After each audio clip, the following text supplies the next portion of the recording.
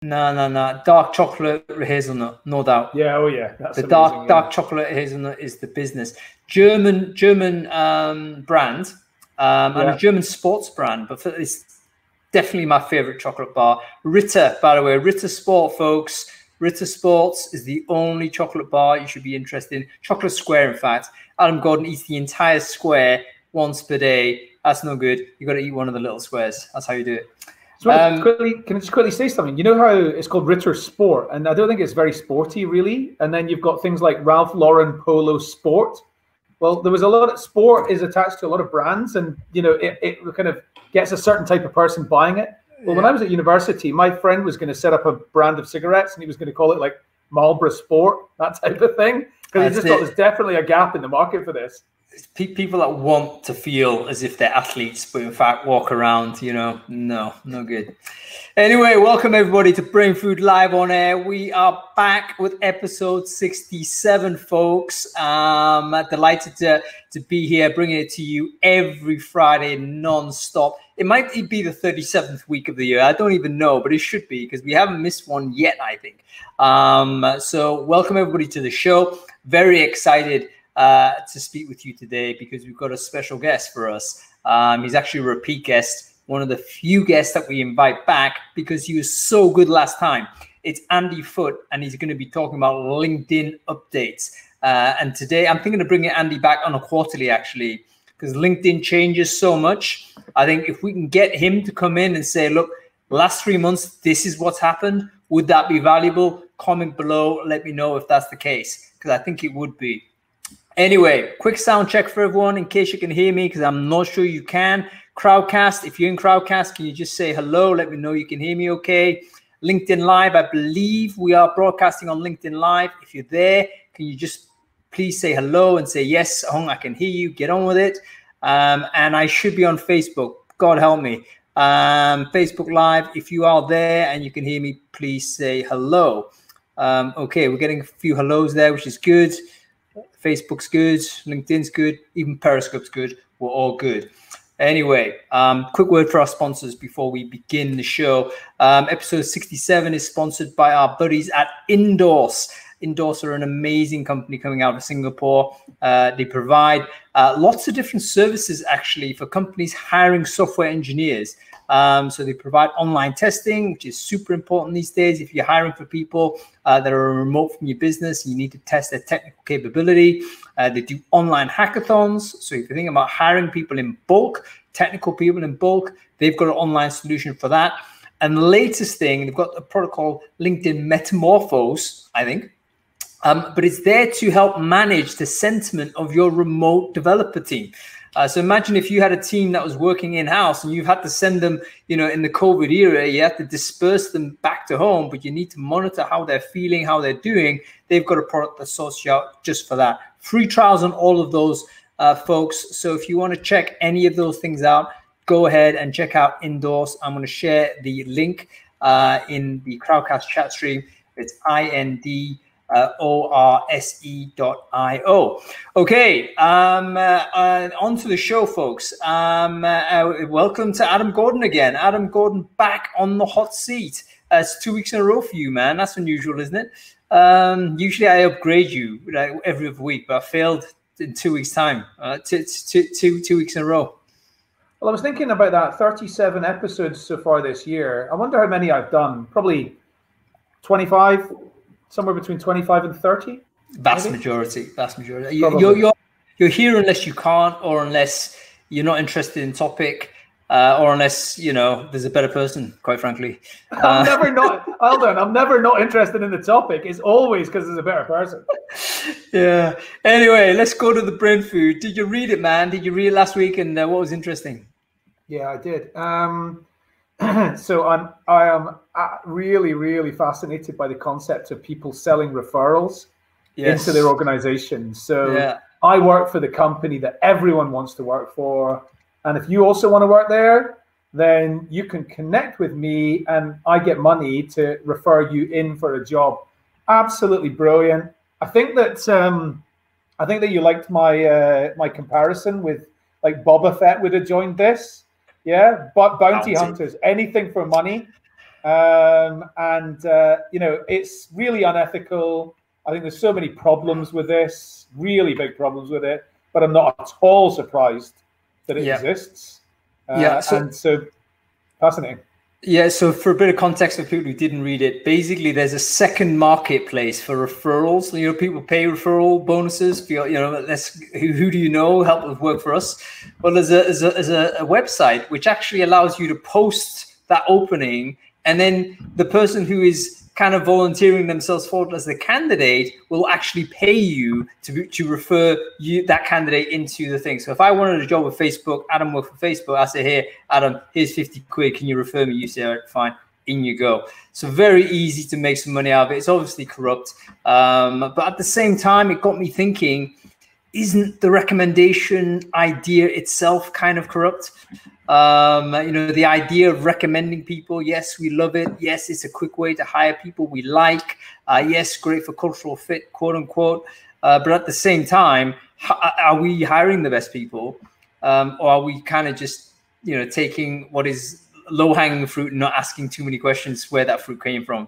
You know, I wonder if there's been a long-held criticism of employee referral, which is that it's contrary to diversity. Because if I'm going to refer my friends are probably white males in their 40s, so that's going to be a bit of a problem, perhaps. So, you know, if people are just paying me to make the referral, then that doesn't matter at all. So yeah, it might help D&I. Well, would it though? I mean, it would, because the price is actually quite low. It's like $50. I mean, if it was a bigger number, I would have thought, yeah, maybe poorer people won't do it. But, you know, $50 is nothing for anybody living in San Francisco. Well, apart from, you know, people in work, I should rephrase. But if you're going from one tech company to another tech company, $50 is throwaway cash.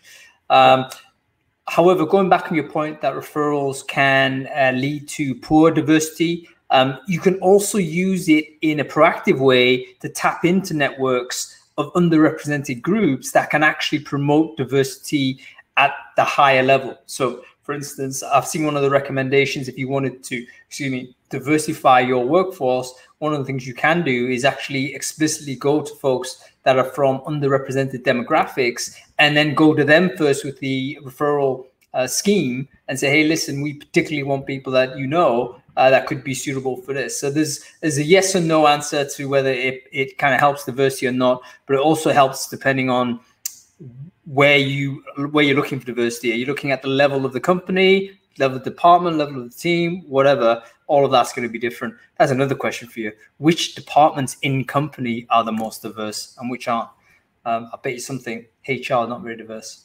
Florian's just made a point. Every Florian I've ever met, by the way, is really smart. This is another smart one. He's saying that like team sourcing sessions are great. You know, good. They're fun. Good for devs to go crazy on LinkedIn. And I agree with that. A sourcing party. That's a good way of doing it. I wonder if you do a sourcing party, do the devs diversity, or whoever you're doing it with, do they do it for the pizza, or do they do it for the do they do it for cash money? I don't know. Who knows? But it's worth doing. I mean, I totally get what you're saying as well, Florian, getting the developers involved in the sourcing. And actually, they've got really good skills to help recruiters. You know, they could write the scripts that we're struggling to automate. They can literally do these things for you. So you can go ahead and do it. Okay, one more, Adam. In fact, no, two more. Let's keep going. Yeah.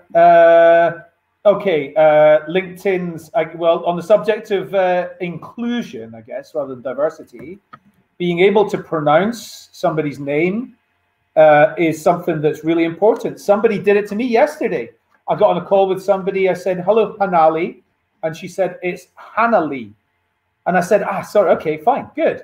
Right. Most people don't do it. They just let the other person continue saying their name wrong.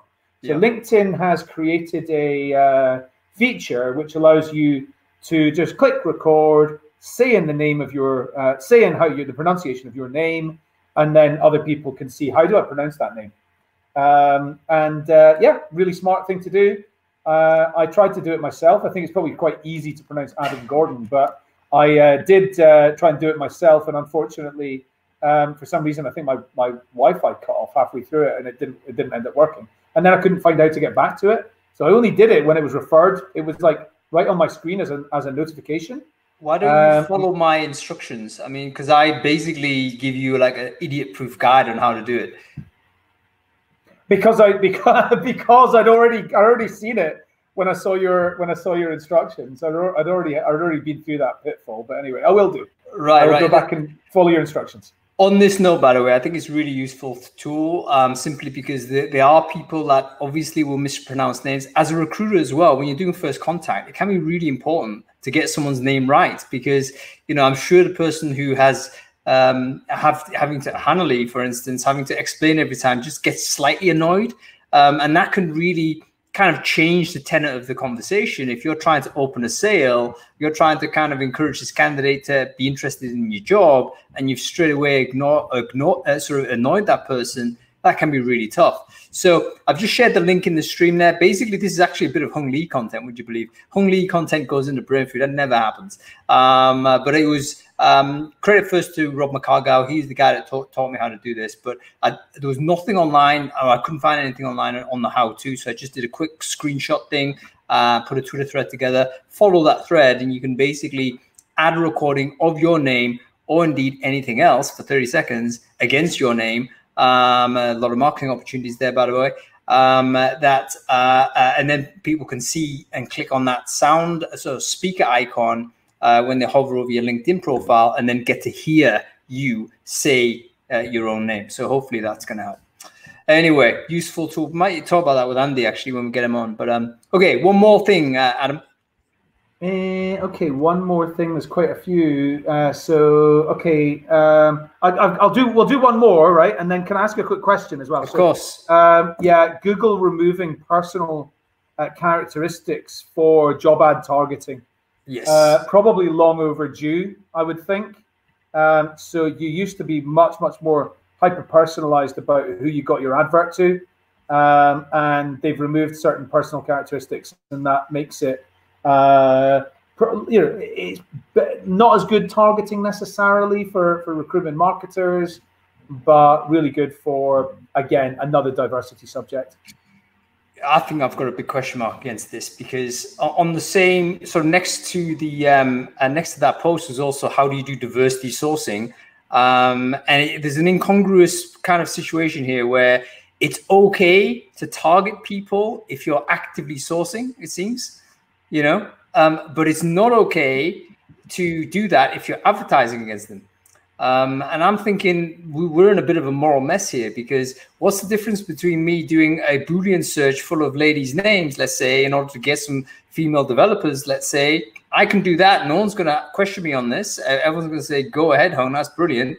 And yet I can't create an advert which would not even say, it would simply target female names. I can't do that on Google or Facebook anymore. So I think we're heading towards a really weird place where one format is okay, the other isn't, but we're actually trying to do the same thing. It's question mark. Bit of a difference, I think, between giving you the tools and actually enabling or providing the channel. I'm not sure. I haven't thought about it enough, but it's because it's a good point you're making here. But I think there is a slight difference between actually targeting adverts at individuals versus giving the ability to go and find. Because the thing is, if they're giving people the ability to go and find individuals, people could be using that for good as well as for not so good. This is exactly what I'm saying. A lot of diversity sources and so forth have to actively target. In fact, we're recommended to do that. You know, if you are looking to get more purple people, we talked about Jim Stryer last week, purple people into your business, you can't just go and advertise. You've got to literally look for them. And to do that, you'll have to put in these terms, which in an advert, which should be discriminatory. So yeah. we've got this weird sort of, the value system isn't aligned. It's definitely not coherent. And I'd be interested to know where we end up going with this. And like you say, I think the meaning on this, I think is the sentiment is always positive for Facebook and Google to try and stop, if you like, using personal data for targeted advertising. But you can imagine a lot of companies that are interested in D&I actually using that in order to get more diverse, and now they've lost a tool to do that. So, you know, it may not actually deliver the outcome that is part of the intent of this initiative. Anyway, Okay, quick.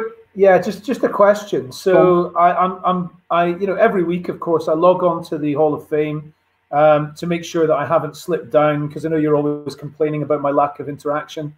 And so I really want to understand, what is it that people can do to get ahead and come up that pyramid on the Hall of Fame? What is it that Kevin is doing to continue to remain number one?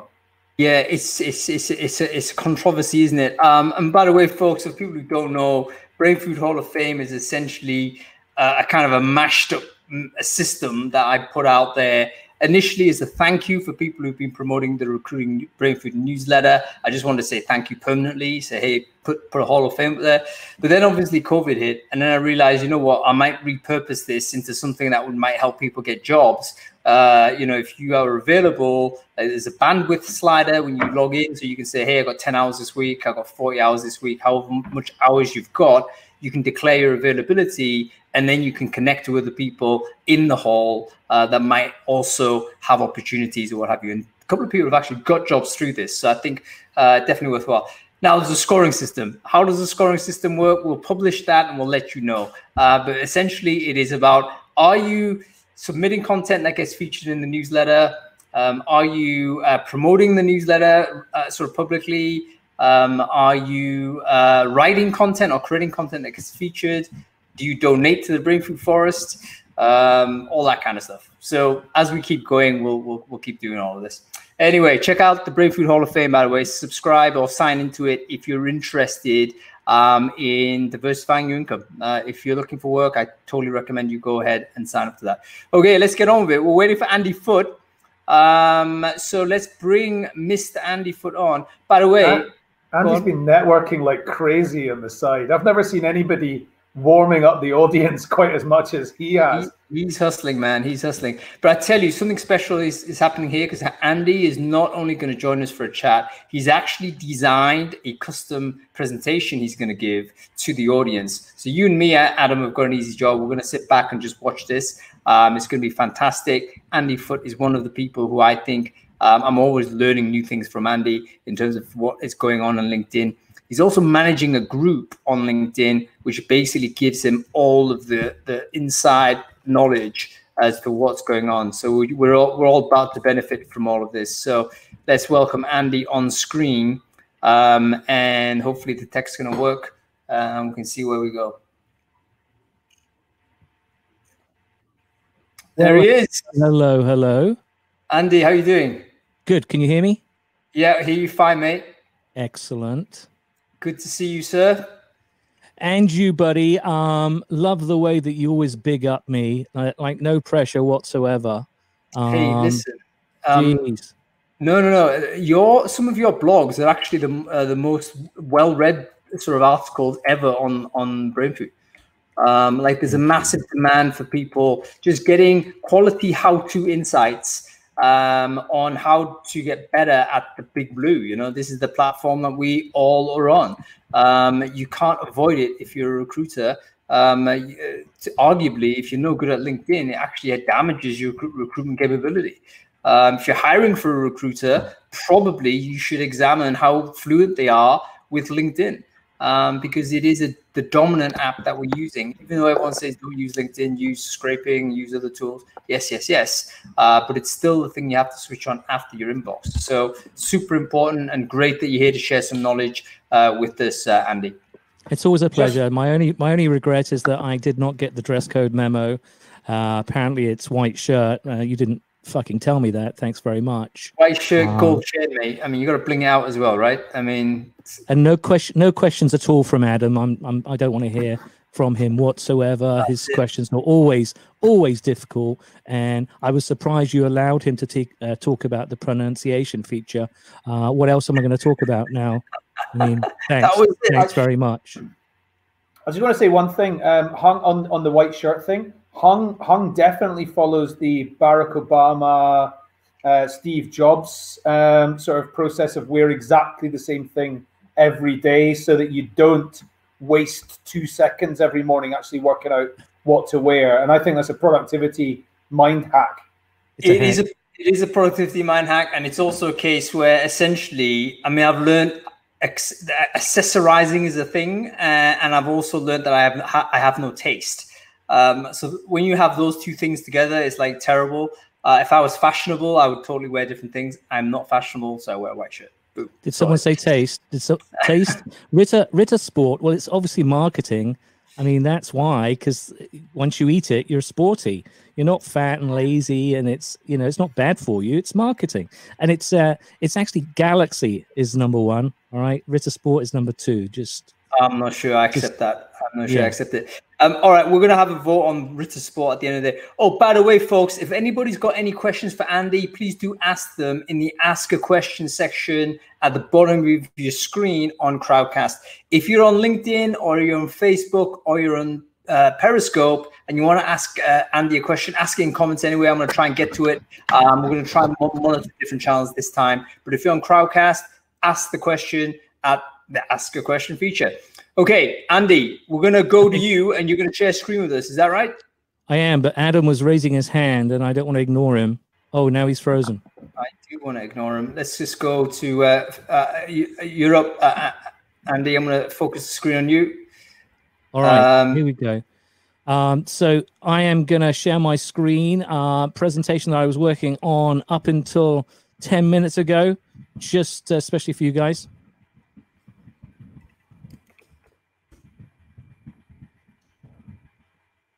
You should be able to see it now. Share screen. Oh, let me just focus it on the presentation. I think I can do that. There we go. I think that's right. Can everyone see Andy's presentation, by the way? Yes. Yeah? Yeah, I think I can. I just want to make sure the crowd can as well, just to make sure. Just comment on the chat stream, guys. Can you see Andy's presentation okay? No one's answering. I think it's just a lag. I can see it. Go ahead, Andy. I think we're ready to go. Yep, I'm getting the yeses now. Great. Awesome. I hope the font size is big enough. All right, so I've called it the LinkedIn Content Challenge because I want to focus on content this morning and, content journey, whatever you want to call it. And so let me get stuck in. First of all, post quality. Let me just share this with you. So I put this infographic together a few weeks ago and shared it as a post. And what I was trying to demonstrate here was that, the algorithm will actually decide the quality of your content, of your posts, of your articles, and it'll decide it before anyone sees it. Now that's mind-blowing. How does it decide? On what basis does it decide? We don't really know exactly how. We can take some guesses, and I'll delve into that some more. But that's I think going to surprise a lot of people. It's like, wait a second, the algorithm is going to judge the quality of my content before it reaches anyone at all. All right, so think about that. And then, of course, LinkedIn is very mum about it. It's either low quality or good enough quality, I guess. They refer to low quality. And then what happens if it is low quality? I'm going to say it's crap in my language. If it decides it's crap, then it shows it to no people. Or it might show it to some people just to confirm its crapness. If it's not crap, if it's great, then it definitely shows it to some people. And the people that it shows it to in that initial round of testing, if they engage by reacting or commenting or, in fact, even resharing, then the algorithm is kind of confirmed that, yeah, we were right. And so we'll continue to do that round of testing. So it keeps on doing the test, and it tests and tests and tests until it peters out, until it's had its life. Now, are there some posts that get an awful lot of engagement fast? Yes. Do human editors come in at that stage? Yes, they do. But if you think about it, the algorithm is the only way, apart from subscription, right? We can talk about that. But the algorithm is the only way to act as the hopper for all of the content that's produced daily on the LinkedIn platform. So they need a funnel to figure out what to do with all of the content that we're producing. So that's essentially what that infographic was getting to. I want to move on to something that I spotted. I don't think 1 year that was the time of the screenshot. This was back in 2018. There was a presentation by Bonnie Barlow, who's a data science manager, and the presentation was pretty good. But what was more interesting to me were some of the questions that she fielded towards the end of her presentation. It's on YouTube, and I can give you guys a link later. So one of the questions was, how do you use the quality of the post to optimize the feed? And her answer is, well, we don't have a lot of engagement data before a lot of people have seen a post. So in that sense, we don't have that objective measurement of how much people are going to like to see it, to like it if we see it. But what we do have is all the attributes of the post. So this is all about the post quality. So they're looking at the member who posted, its content, its text, any photos that are on it, the relationship between the poster and the potential viewer. So all of those things are what we use to decide the expected quality of the post. And someone pointed out, a friend of mine pointed out in comments to this post, she said, well, expected quality, surely she means expected popularity. And I think that's right?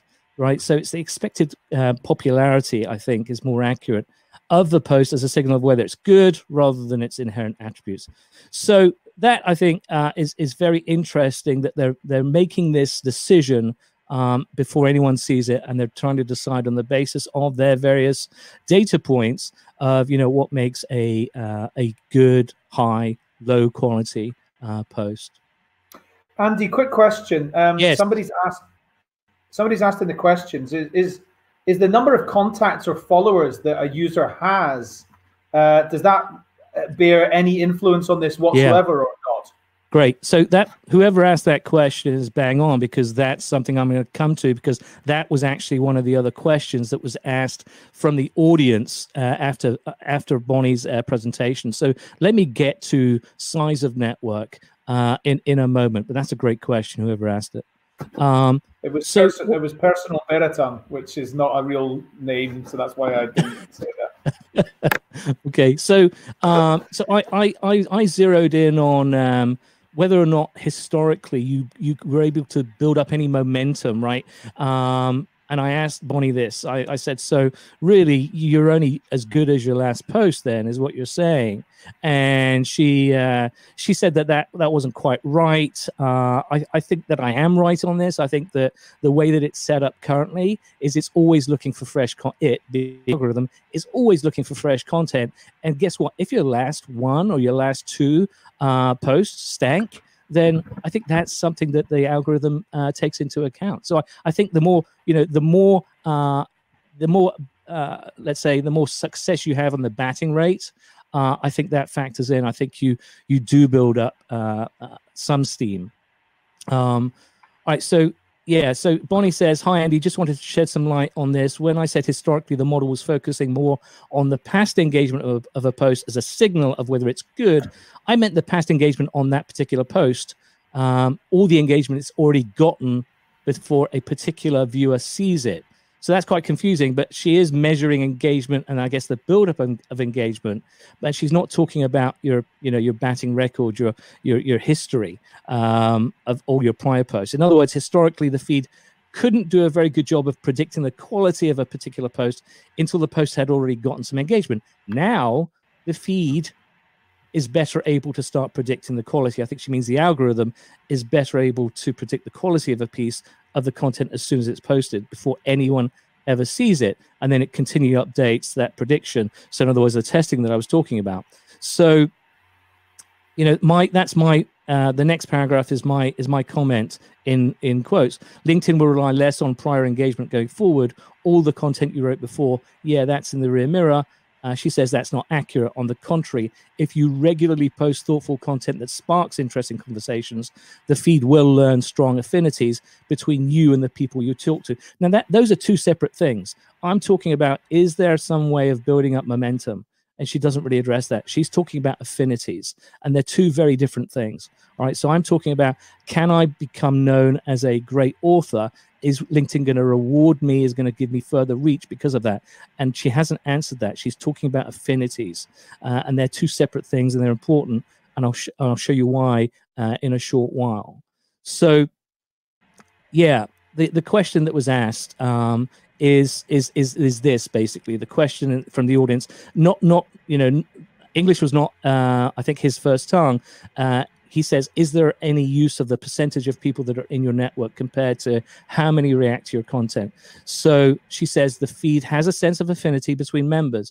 So if you and I are connected, but every time you see my post, you never respond to my post, the feed will learn not to bother showing you my post anymore because it's not going to work. So in that sense, if someone is connecting to a bunch of random people, right, but never talking to them, it won't really get them anywhere because the feed will learn that these people are not actually interested in each other.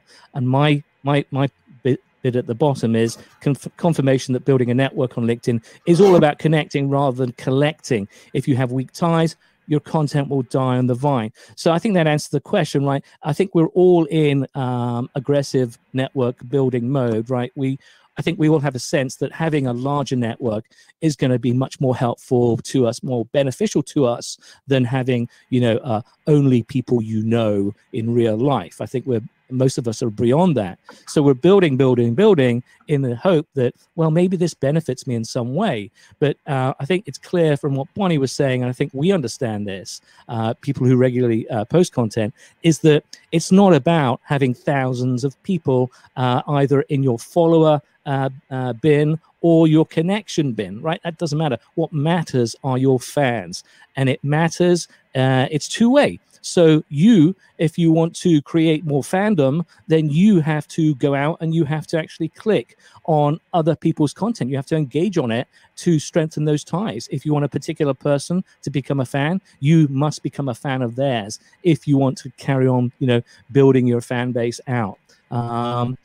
So that's, I think, an important distinction, because you can have thousands of people in your network, but the reality is the vast majority of them are going to be lurkers, right? The vast majority are never going to stick their head above the parapet, and they're never going to engage on your stuff. You're just collecting those folks. The fans, on the other hand, those are super important, because within the first hour of posting something, if you only get a handful of people who will respond either by reacting, by commenting, or by resharing, then you're probably not going to get much reach. However, if within the first hour you get over 30 reactions, over 20 comments, you're off to the races. And I can talk more about that.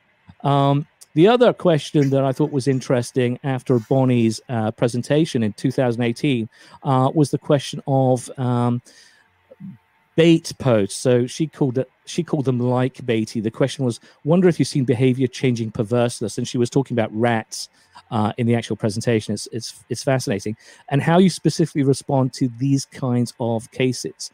So she says, so certainly any system can be gamed, and I think we're just trying to do a good job of making sure that we're not relying too much on any one signal. So, for example, writing a very baity post that's very easy to like might cause broad distribution, so we wouldn't want to, and she peters off. If all we optimize was for likes, for example, then bait could take over the feed. But using a more diverse selection of signals helps make sure it's harder to game. So they're obviously looking at all of the data points that they can get. And, some of these data points will be negative, some of them will be positive. So the obvious positive ones are if someone follows you, if someone likes or reacts now, to your content, comments, and the reshares. Now, I have no idea if there's any weight or, how much weight there is to any of those things. But to me, my sense, and I think a lot of people do this on a regular basis, will definitely say comments. Comments has to be one of the most important data points, in what the algorithm looks for. And I think it's not just the comments received. I think it's also the author's comments. I think it's your responsiveness. I think that's also factored in when deciding, reach. Resharing is an odd one. We can talk about that, but resharing, it seems like it ought to have a lot of weight, but it doesn't it doesn't apparently have as much as you'd think. If people are willing to take the time to actually reshare your content, you'd think, wow, that's quite a strong signal, and it doesn't seem to be treated as strong or given the the weight according to the algorithm in terms of historically what we've seen in terms of stats. So that's like base. He should use that example. And then the other thing I was going to say was, negative signals. So, for example, if someone is blocking you, or if they're muting your content, if they're deleting your content, right? Think of all of the actions that you can possibly take around content. Everything is taken into account. And of course, it's always changing, right? So this was 2018, this presentation by Bonnie. The most recent thing was dwell time. So I'll talk about that. So dwell time, in essence, is trying to build a better mousetrap, because what LinkedIn have realized is they absolutely need to get the home feed sorted. By sorted, I mean it's essential for them to make that a place that people will actually check. They need people there. Why? Well, because it's all about the money. Follow the money. They put sponsored content there. All right. So apart from needing members to be tuning in and to be constantly on the platform, constantly producing free content for them, they need them to be checking their home feed, or now, as it's been renamed, their news feed. That's important. Words matter, not your home, but your news feed. They need it to feel newsy to you, something that you need to check on a regular basis. So they need it to work. And what's happened, my deduction is that it's too much. It's a big ask for users to actually train the home feed. I don't want to do it. I've got a ton of better things to do with my time. I'm sure you don't want to do it either. And it's just a chore, right? Who wants to go through all of the crap just to find the good stuff? Who wants to go through all of the noise just to find the signal? We don't do that. We don't want to do it. And so they came up with dwell time, which in essence is monitoring our behavior over the home feed. So what are we doing? What are we slowing down on? That's the first measurement. Oh, he slowed down. That's cool. Interesting. Noted. Oh, he clicked. Well, that's another part of what we should be measuring, right? After the click, how long did he spend on that particular piece of content? Oh, let's measure that. And when did he bounce? Let's measure that. And how often is he doing it? What kind of content is he doing it on? Etc., etc. So that's dwell time, and it's pretty clever, and I like it because anything that takes the work away from me to surface, to feed me more interesting stuff, then I quite like that machine learning approach, and that's what dwell time is. And I wrote a post about it here, and I just basically summarized what I wrote there. All right, the rebranding of the home feed to the news feed. And LinkedIn data scientists needing a better mousetrap, because dwell time is always measurable. Real valued measure of engagement can be more reliable indicator of engagement, and no shortage of signals. No shit, right? Lots of signals there. All right. So any questions about that, or we can do Q&A at the end. Happy to do either. Any questions? Let's keep going. Okay. Any questions anybody has, please put them in ask a question section. I just want to emphasize that. Reason is because we can then collect them together and then answer them in order. And once we answer them in order, what I'm actually trying to do is also clip them so that we'll have things that we can send. Basically, here's a question, Andy answered it. Boom, you've got 10-second video on that. So ask questions where we need to be. Go ahead, Andy. Yeah, so the next thing, I wanted to do a bit of a pivot to polls, and you'll see why. I think I like polls because it was a brand new feature, and I had to get early access to it. So of course I jumped straight in, and I started producing all of these polls, and I was looking for, all right, what gets engagement, but I was also looking to understand how my network, my immediate network and their immediate network, how they think. And because that's the reach, right? It's still governed by the algorithm. So it's treated exactly like a post. But interestingly, polls, you never get any stats, which is really, really weird, right? LinkedIn made that decision not to give the poll author, any stats other than just the poll stats, who voted and how. and that's about it. And then they'll give you a timestamp. So turning to polls, I'm using polls certainly for gathering intel, trying to understand my audience better, my tribe better, and I'm trying to be as creative as possible. And I'm poking and trying to understand, what's going on with the content too. And I'm also looking for engagement. They're definitely an engagement tool as well. And I'll show you how.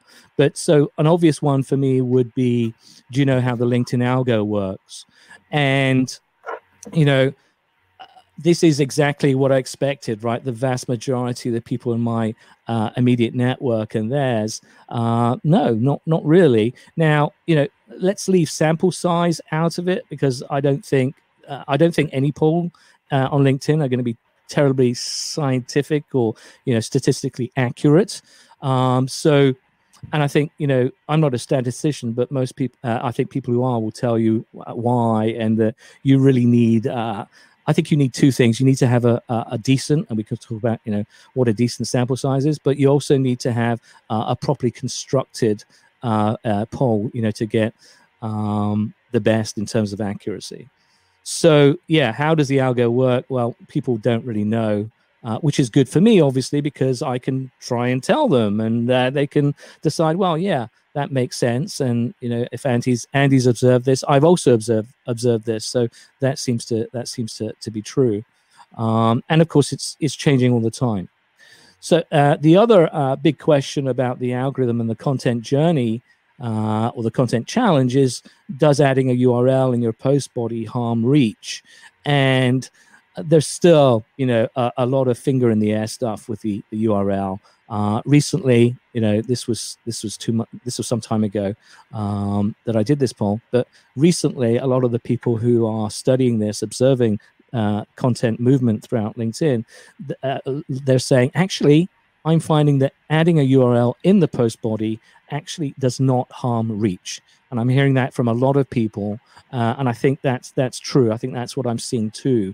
So we may not have to do the gymnastics of putting a URL in the first comment and then going back and editing it in, which was the common method to try and psych the algorithm. So test that for yourself. But you can see from that poll some months ago that a lot of people really didn't know whether it did or did not. And, only 69 votes.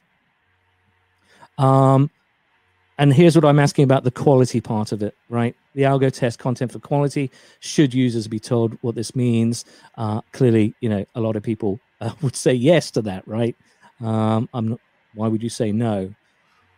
LinkedIn actually had hashtags, was it LinkedIn right? People Yes, go ahead. No? Was it LinkedIn people who said no?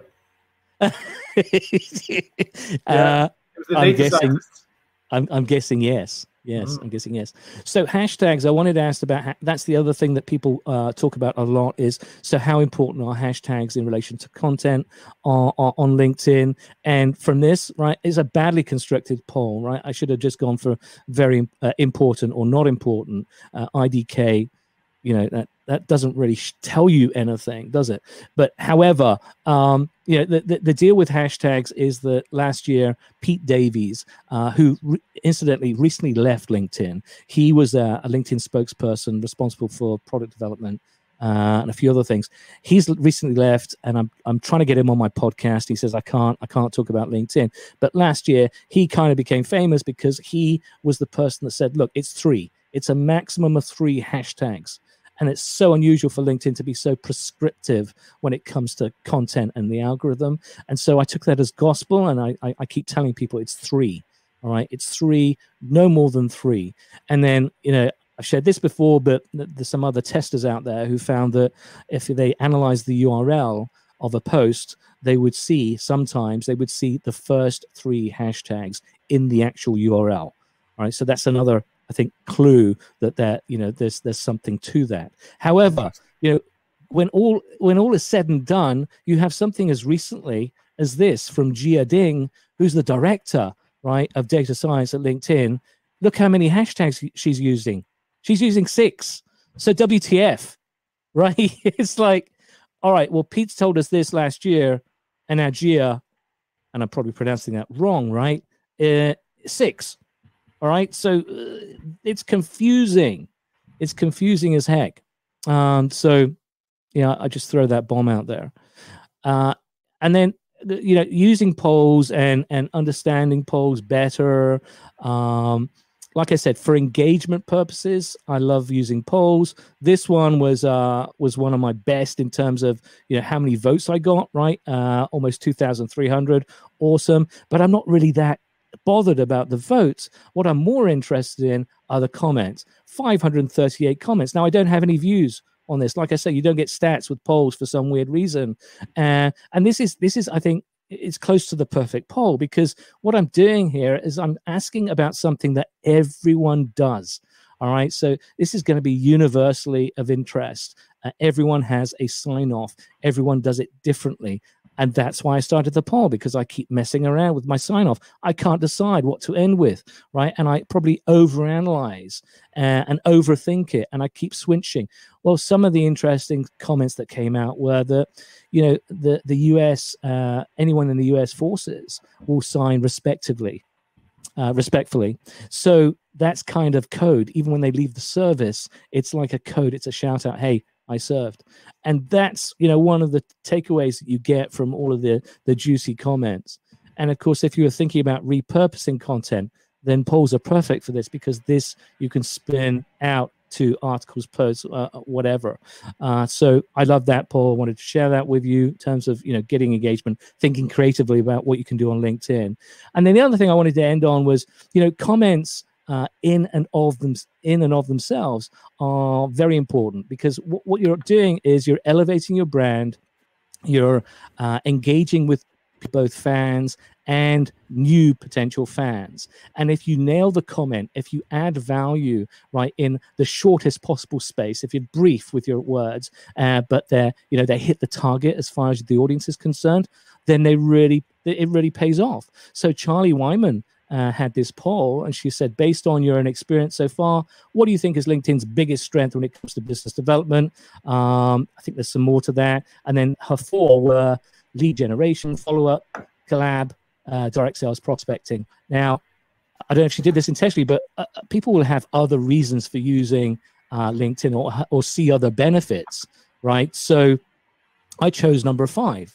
And my number 5 vote was showing off. I think the LinkedIn platform is unmatched when it comes to raising your profile. Everyone here has an equal opportunity of being a standout when it comes to knowledge sharing. Not only does LinkedIn make it incredibly easy, they also give an expanding menu of ways to share know-how. Posts, articles, LinkedIn Live, native video, polls, stories, featured section, blah, blah, blah. And, you know, I said, basically, it's the best way to sell yourself. If you're selling, you know, what you know and what you do.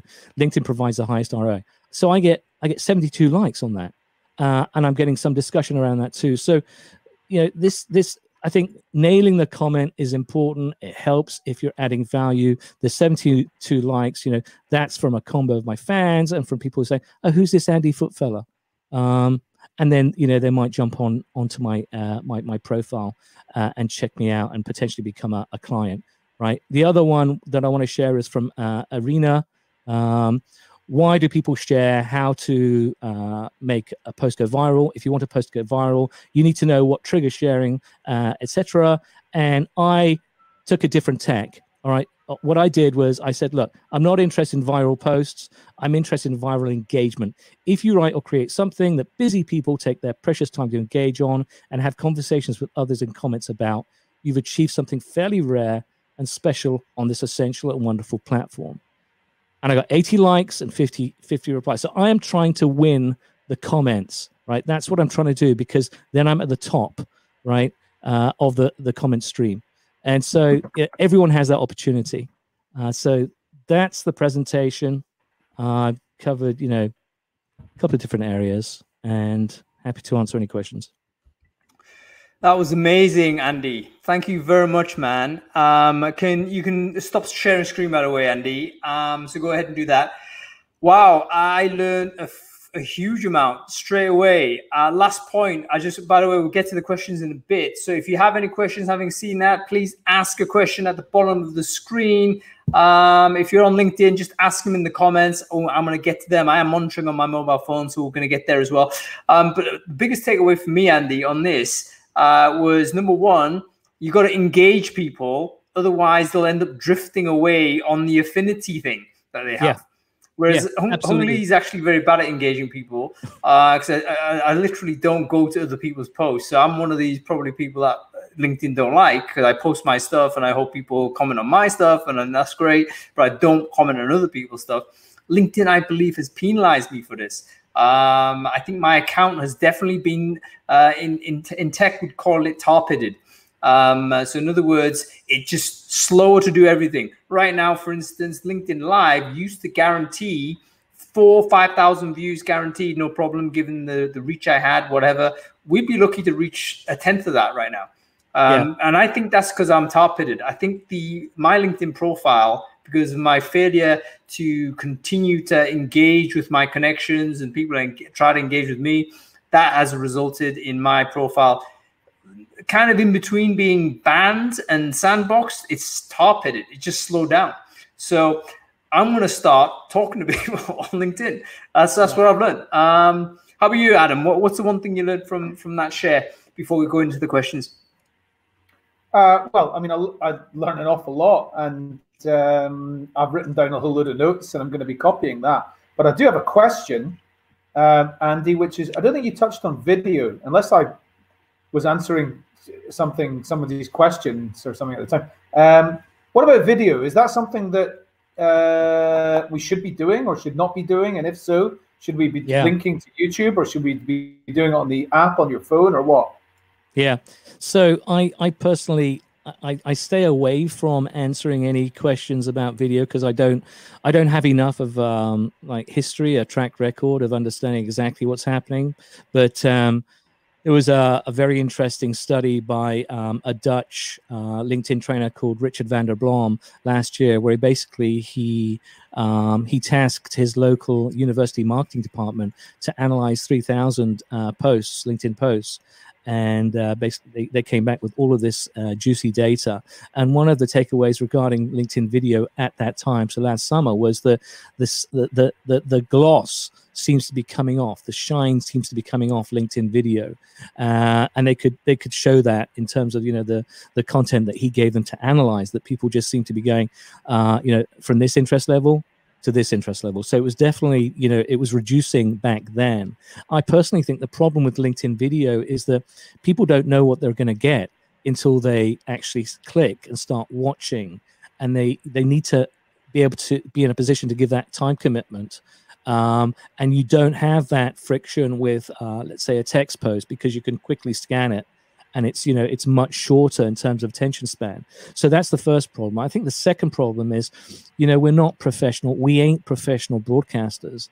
And I think people are still looking for that. Sure, we can talk about authenticity, but I think they do want it to be professional. They don't want to be distracted, and they want the nuggets. They want the value straight away. So if you're airy-fairy and you believe, oh, okay, I want to, have this little chat before I get stuck in. No, that's not true. And also, I've yet to see something which is on video which couldn't have done equally well via text, right? So what is the reason? Why are you doing this on video if it would work on text? And I still don't see that. So those are the main three factors. There are some people who are doing LinkedIn Live incredibly well. I'd give a shout out to Cher Jones. And of course, the reason she's doing it incredibly well is no accident. She has 20 years of broadcasting experience. That's why she's so effing good at it. And these people who think they can just do it overnight and get better at it, why are we going to tune in to watch while you get better at it? Right. So it's similar with my infographic, right? You can do crap content, or you can do great content. That's your choice. But don't waste our time with the crap. We need to see the great, and it's very competitive out there. And as to Hung's question about being sandboxed, some of this may be related to dwell time. Right. So if you're not producing content which basically helps dwell time, so helps your dwell time, then you may be penalized in terms of reach. I've been doing dwell time unconsciously or subconsciously, I'd have to be asleep. I'd have to be dead. Subconsciously, right, by using the post plus the document. That's my favorite form of content delivery. And what that does is I basically call it it's an article wrapped up in a post, right? So the post plus the document means that you can have many pages on that document, but while you have the people there and they're flipping through, one page after another, if that's 17 document pages long, I'm getting maximum dwell time, right? So, that would be, go ahead.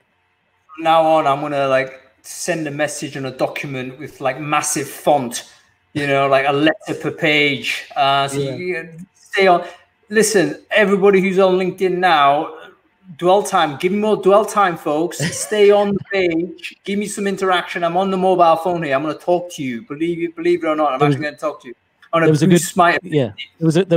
good post. There was a good post I think yesterday where an author had just put a text plus a graphic, but the graphic was a "Where's Waldo" type. So there were a ton of people. I mean, there were hundreds of cartoon people on this one page, and he was basically saying, "Okay, where's Waldo?" But he called him Bruno. And so that was his attempt to try and test dwell time. And of course, he got massive reach. Massive in comparison to what he was normally getting. So it seemed to test the thesis. Right, I'm going to do new stuff this weekend. Adam, you going to say something? Yeah, and I've still got a couple of questions for Andy if I can, but it's up to you. You want to? All right. So, what about sharing posts? So somebody's shared a post. Somebody's posted something, and you want to share it. Every time I click share, I get 25 views. So that doesn't seem to work. Any? Thoughts? Yeah. So I think that's still the case, Adam. I think the best you can do with a reshare is to give it legs. So give it as much of an intro from you as possible. Richard van der Blom actually says, well, create your own post using that content would even better. So it becomes your post rather than a reshare, right? But the midway house would be actually to preface it and to introduce it properly. So do that rather than just resharing it with minimal one sentence, because you're not trying and your audience will see that you're not trying. But I think of reshares as a red-headed stepchild in terms of the content challenge. The reason why is that, well, I'm resharing something from Adam Gordon. Adam Gordon doesn't know. I was going to say my audience doesn't know Adam from Adam, right? Because they're used to seeing my stuff. Who's this Adam Gordon guy? Why is that of interest to me? So that might be a challenge. That might be one of the challenges. But you'd think, yes, it's counterproductive. It's counterintuitive, because if someone's going to do that, it's massive effort, right? To reshare, it takes time. It could take longer than a comment. And yet it's not rewarded. It's not somehow, it's not recognized by the LinkedIn algorithm as a good, right? A LinkedIn good. One more question. A question for you. Yeah, a question for you, Hung, actually. How do you feel about getting tagged in posts? I've already ranted about that. I'm happy to be tagged if people want my help, or, it's like, hey, Hung, check it out. I'm fine.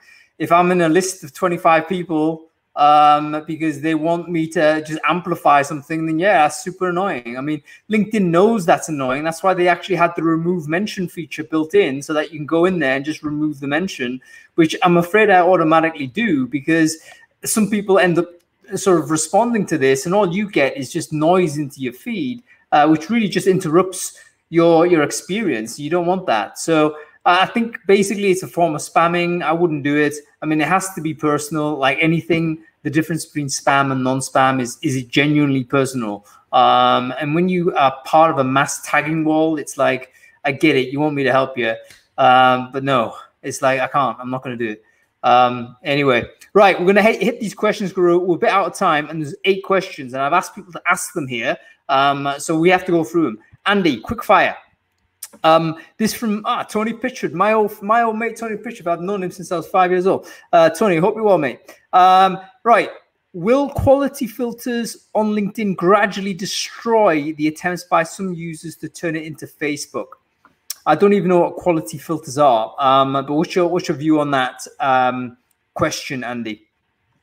Yeah, I think Facebook content is here, and I think it's essentially representative of how people want to use the LinkedIn platform. And it's all about creativity at the end of the day. If you can create something that is valuable, interesting, educational, and it's done in a Facebooky way, whatever that is, then all power to you. But quality, one man's meat is another man's poison. It's all about how you view it. And there's such diversity on the platform now, which is it's a great thing. Frank. Yeah, perfect answer, and I totally agree. Let's forget the LinkedIn police. It's like it's there to use. The users will determine. If you don't like it, you can ignore it or you report it or whatever. Okay. Can Andy send out his presentation? No, Meg, he can't. It seems Friday is the worst. Oh, here we go. Amy has said. It seems that Friday is the worst day to post and get engagement. Is that your experience or something that can be known as a fact? So we're talking about the timing of your posts. Yeah. So it doesn't matter what my experience is. What matters is Meg's experience. If she thinks that's the case, then good. That's what she's observed and that's what she's experimented with, and that's fine. So timing of posts, when to do it, that's something that you pick up after a long while, and it's your own exploration and your discovery. Mine happens to be, Monday mornings. For my blog is Wednesday lunchtime. I know that for a fact because I've got the stats. But everyone is different depending on where they are and how they do it. Yeah, and also different, I guess, through your natural reach as well, right? I mean, basically, it's about your audience being awake or interested at that time, and because we've all got different audiences, it will. So there's not an objective answer is your answer. Brilliant. Okay, I'm going to rattle through these. We've answered the hashtag question, Varun. Okay, we're at Trisha here.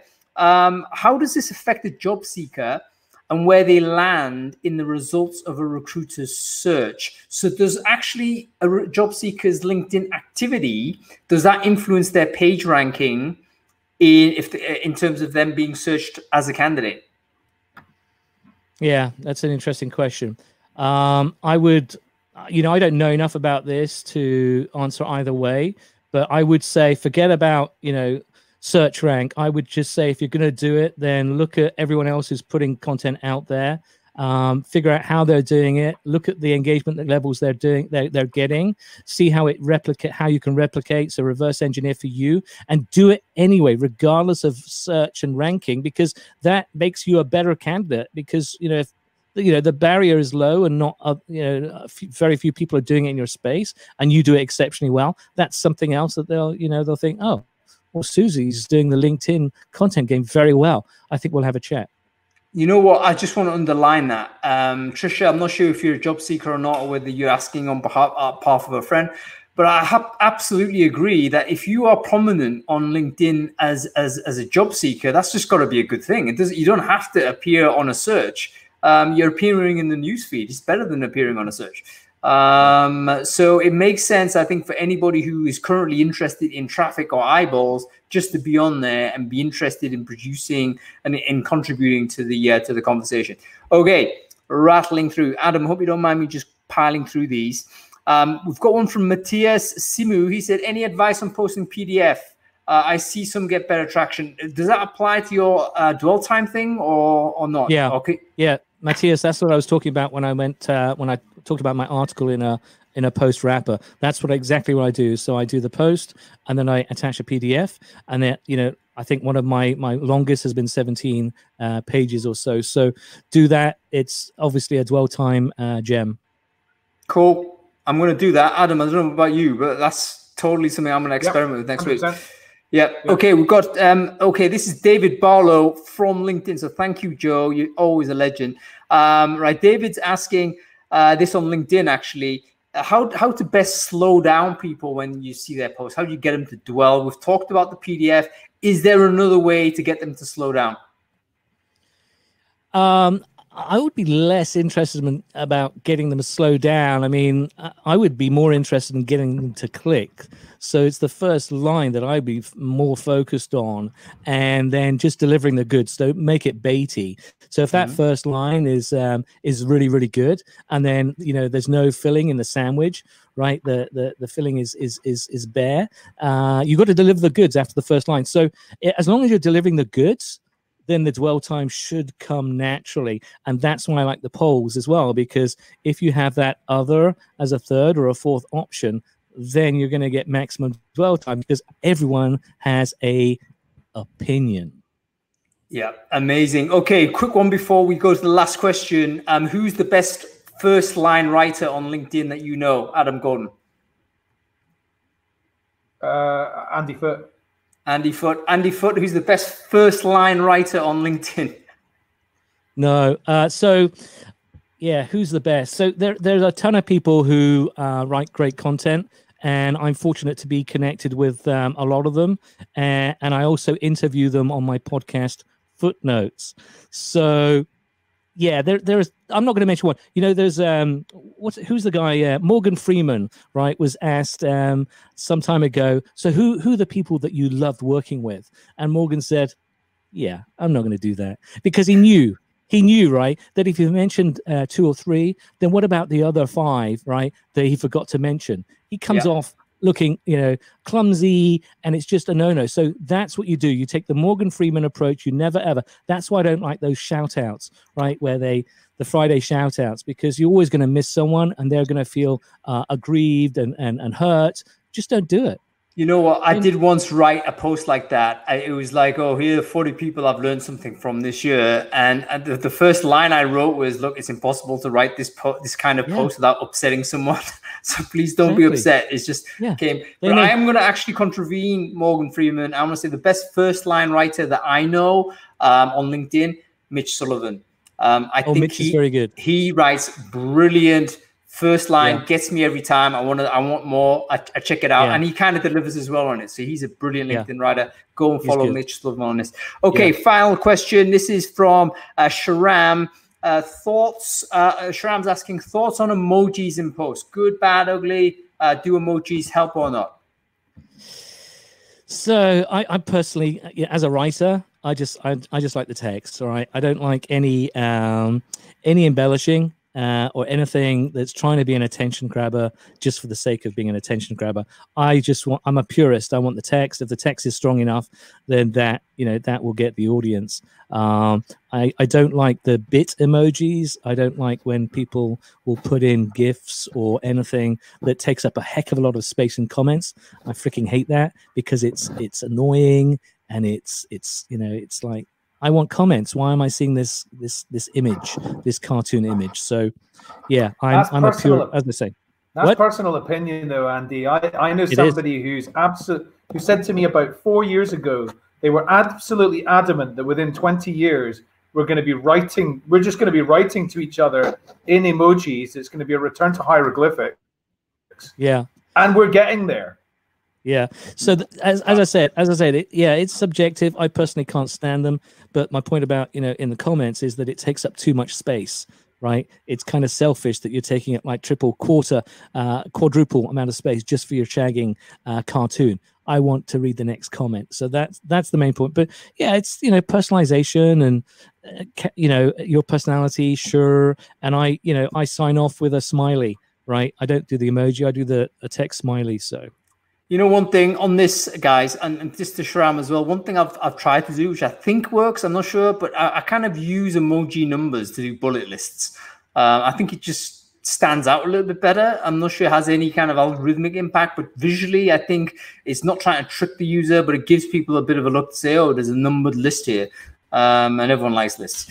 Anyway, listen, we've done answering that question. I think we've answered them all. Andy, we're bleeding into your rest of your day. So thank you so much for everything you've done. Can you quickly, before I let you go, pick out your podcast and stick it into the chat stream? Because I'd love for people to actually log into that. I assume you're going to be talking a lot on LinkedIn.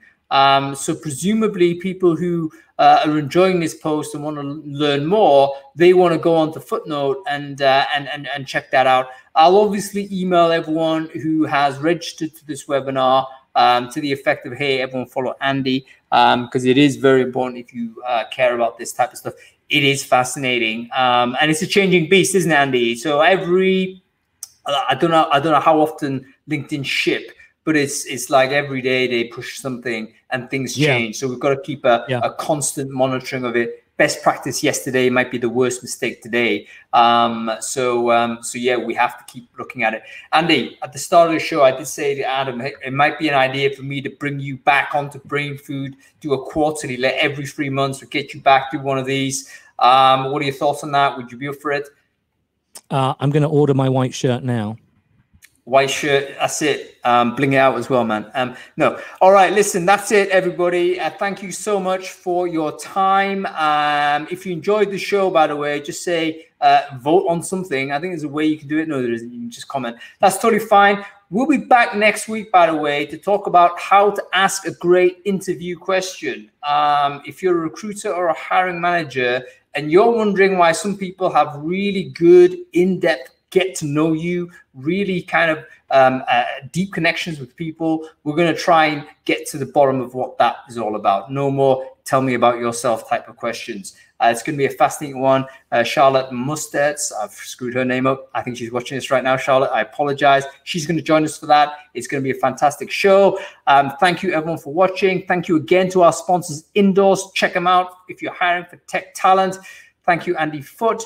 Thank you, Adam Gordon. And thank you, everyone, for watching. We will see you next week. Thanks, guys.